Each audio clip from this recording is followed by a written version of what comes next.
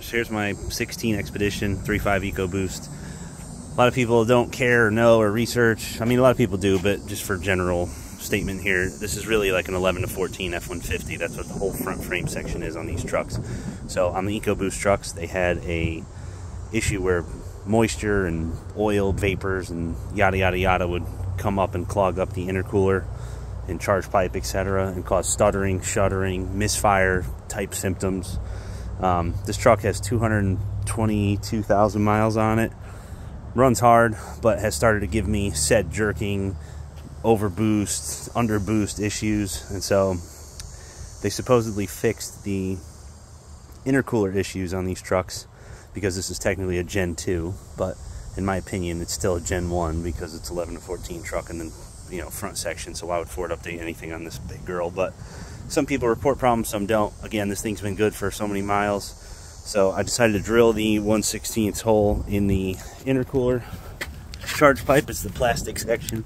So if you look under on the driver's side, underneath the air deflector right here, I just drilled a very small hole right past this little notch in the shield there, and it was a 1/16 bit. Drilled the hole in it, and immediately, of course, it's windy. Anytime I try to do something productive, it's windy, or you got to tape something down or hold it down, this bizarre wind comes out of somewhere and just ruins your whole day. So anyways, black oil is just dripping out of the intercooler, so that's nice. Obviously you should probably get a catch can, but I'm not going to, because, you know, she's got 200-something thousand miles on it. It's too late, point of no return.